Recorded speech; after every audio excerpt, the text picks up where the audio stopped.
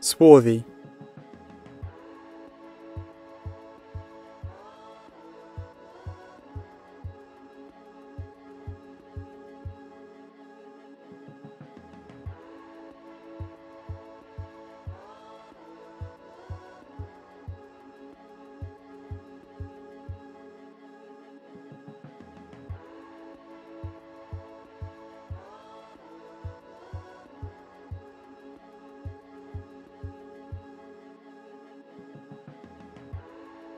Negro.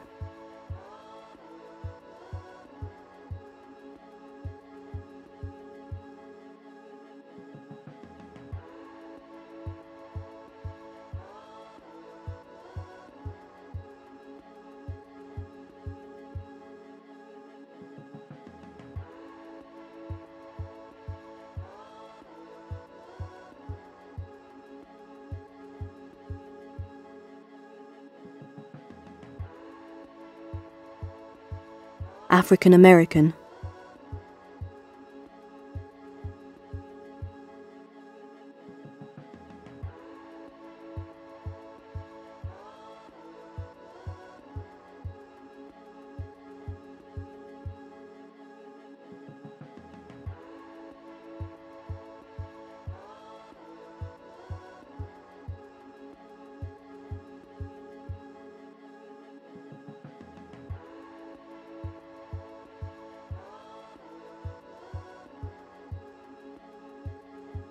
African Canadian.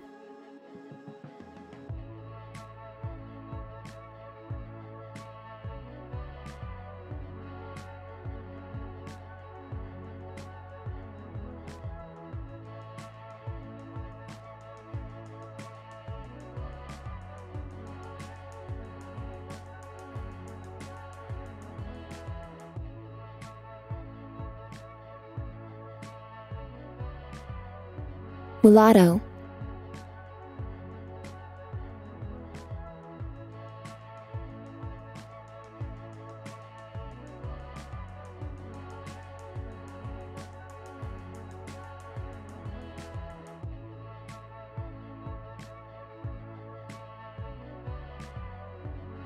Colored.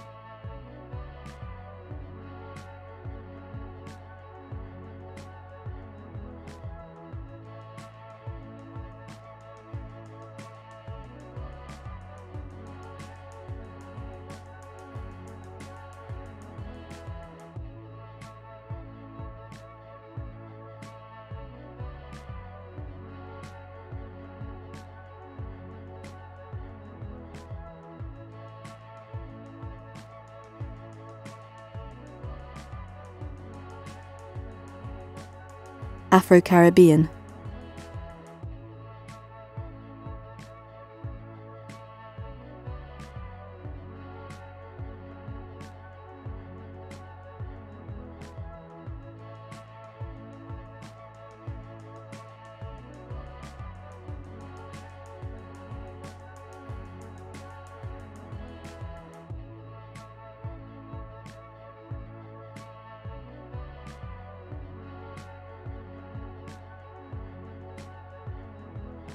Indian.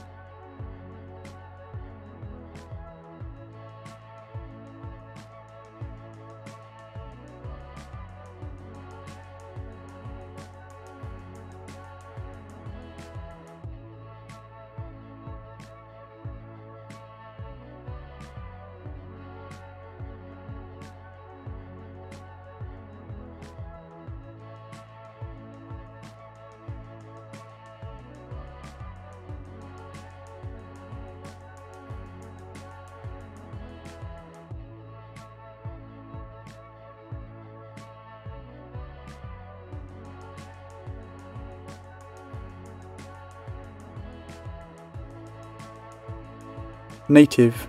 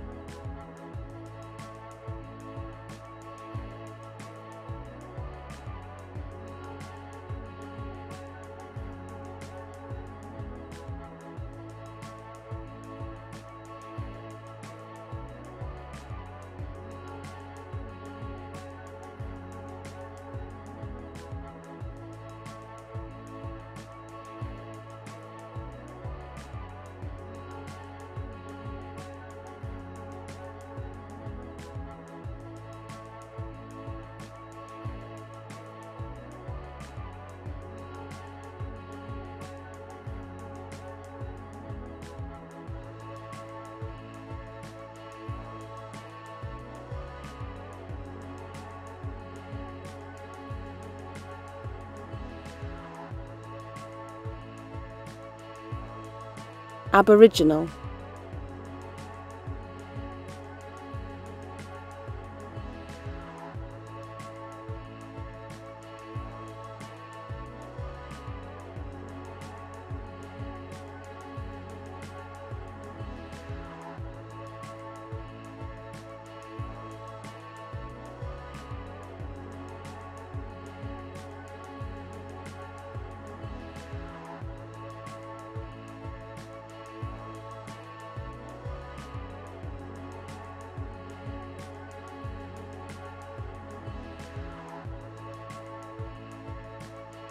Black.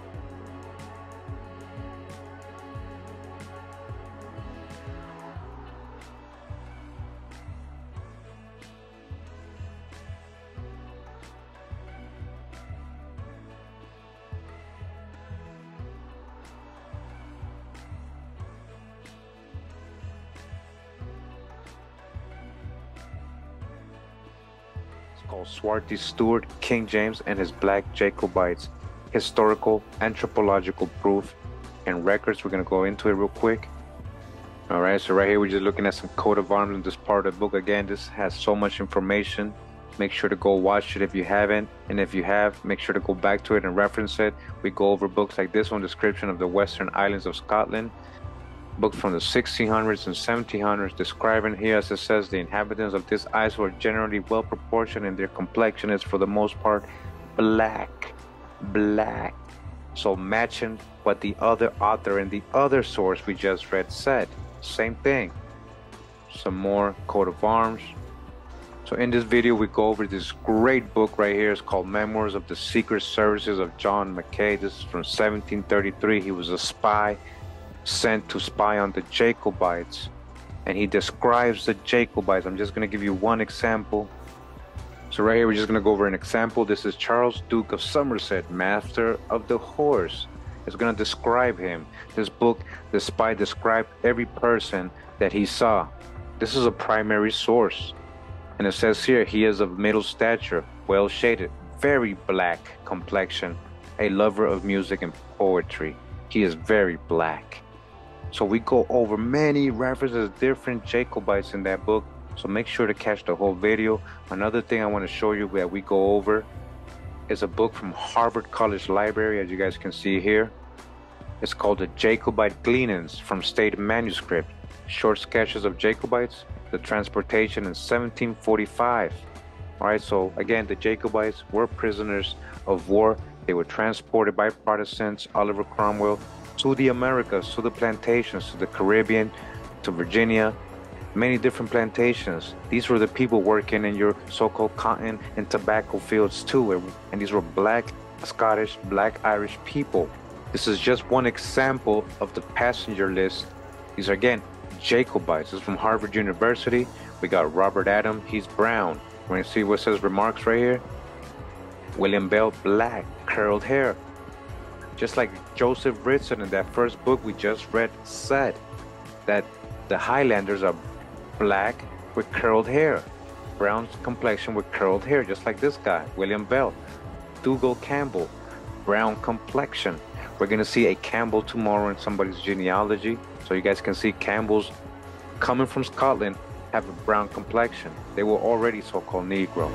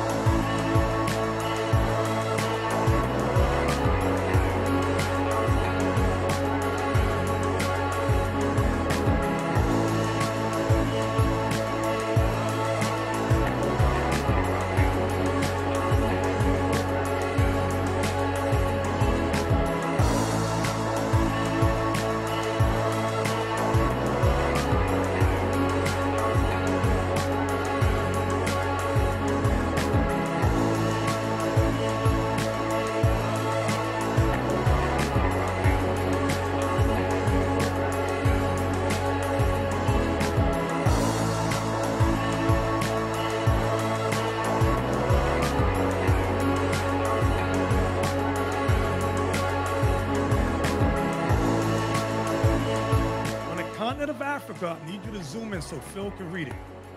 Highlighted, I got it circled. You got Levite cities, you got Kingdom of Ephraim in blue, you got what does it say? Abiel, can you read some of that? You got the home. Well, so you see Ephraim in the blue circle in the center. Above it is Levite cities. Towards the right is Levite cities as well. And that's Nigeria above it. You can see it. Underline Nigeria right there. It's right above the blue. Yeah, right yeah, across. Put your cursor right there. Right. Not in Nigeria, you got Levites, and this is old, Phil, from the 1800s. Okay, up above it, can you read above? It says Oldham Jewish colonies encircled to the left. Can you see that, Right. Abiel? You have the homie Jews to the left. Up to the top, it says Ganatan, Jewish Kingdom of Ganata. You go to the bottom where it says San Tome. Right. See, under the blue, under the blue. Underneath the blue circle, it says San Tome Yeah, Jews. San Tome. San Tome Jews, and the bottom it says Marumba Jews. Right. So the old scholars, Phil, this is what I need all your viewers to understand. All the old scholars from the 1600s, 1700s, 1800s, they knew who was on the continent of Africa. They knew exactly who they brought to America, who they brought throughout the Caribbean, so forth and so on. This history has been lost to us 100%. Now we're rising up, Phil, and restoring this information to our people. Christ was black, Moses black, Jeremiah, King Solomon. These were all black men. Sarah black, Abraham black, Adam and Eve black. Everybody that was for the Most High in the Bible was black, what we would call black today, Phil. And that's what's been lost and destroyed in the minds of our people. Was there any other books or no? Was that it? Okay, that was it, Phil. And you see, based on that map, the so-called Middle East was Africa. Yes, sir. Yes. Oh, I'm glad you said that. I'll put something up there about the Middle East. Watch this, Phil. I'm glad you mentioned that Middle East. Put that on the screen. Why is it? Read that, Abiel. Come on, man. Why is it called the Middle East? Raise it up. The term Middle East originated from the same European perspective that described Eastern Asia as the Far East. Jump down to background. Raise it up. I want this section here. Right? Read that. Background. The origin of the term Middle East is considered to be in the British India Office during the 1850s. It was popularized by Alfred Thayer Mahan, an American naval strategist who was referring to the region between Arabia and India in 1902. Mahan's definition of the Middle East was the area around the Persian Gulf. Sir Ignatius Valentine Kiro further enlarged this definition to cater for the Asian regions whose territories extended to India. Prior to the Second World War, another term, the Near East, denoted that the eastern shores of the Mediterranean, in addition to regions centered around Turkey. Middle East was used by the British while naming its command in Egypt in the late 1930s. It was after this usage that the term became widely used in the West. In 1946, the Middle East Institute began operating in Washington, D.C., the capital of the United States. All right, so now what I want y'all to see, you see that first sentence there? The origin of the term Middle East is considered to be the British India Office during the 1850s. Most people don't realize there was something else going on in the 1850s. They built the Suez Canal, which cut off Israel from Egypt. When you read the Bible, it says the children of Israel walked from Egypt into Israel. Christ in Matthew 2:13 walked from Israel into Egypt. So what happened? When they built the Suez Canal, they built this huge water system that separated Israel from Egypt, well, separating Israel from Africa, I'll word it that way. The Suez Canal cut off Israel from Africa, okay? And that's when the term Middle East came about. That's why when you mention the term Israel, you say the word Israel, the people to go, oh, that's in the Middle East. Nobody says today, Phil, that's in Africa. Why? Because the Suez Canal was created in 1859, the same time that they made that term, the Middle East, popular. That's what they've done, Phil. This whole thing has been a great conspiracy against our people, the children of Israel. Well, you can't hide the truth forever, because they tried. I mean, they tried, and now, you know, a lot of the truth is starting to come to the light. And even watching this, you know, program today, some people are gonna learn a lot, you know, just based off of that history you shown right there, and that even that map, it was shown that basically you've seen a lot of, you know, different Jewish groups on the continent that they didn't even know about, right?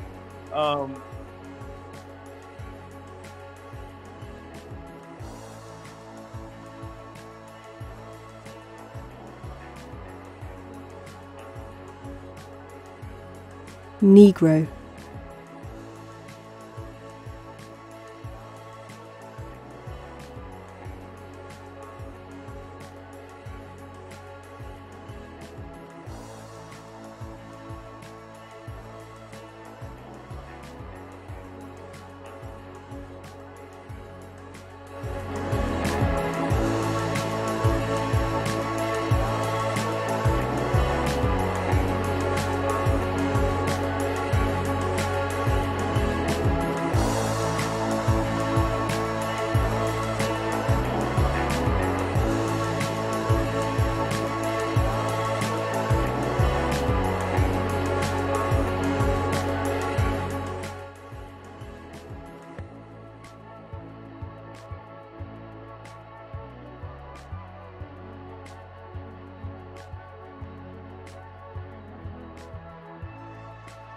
nigger.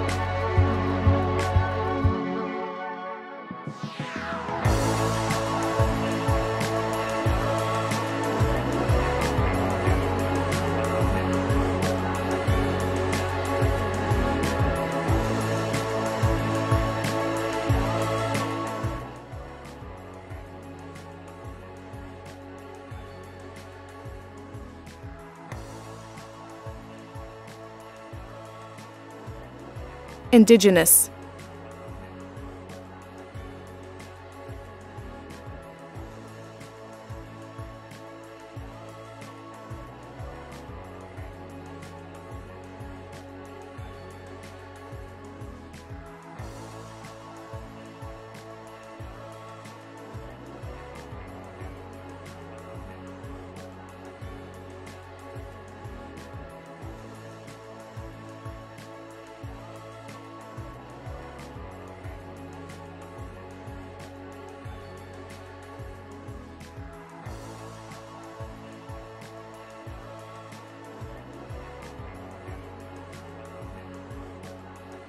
A railroad causeway separates the vast salt lake.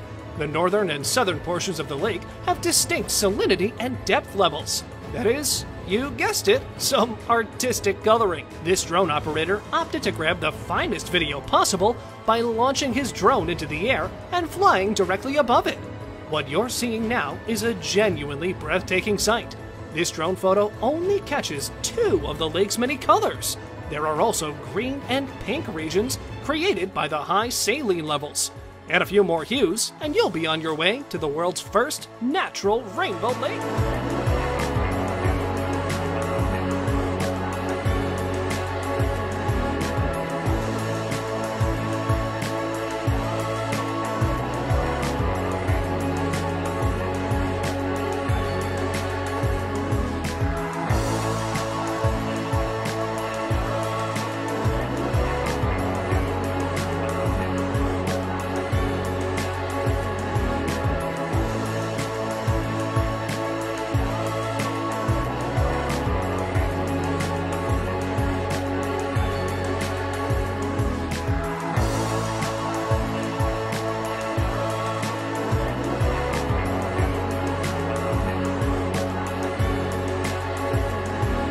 Remember, anything that says Spanish came from Moorish, right?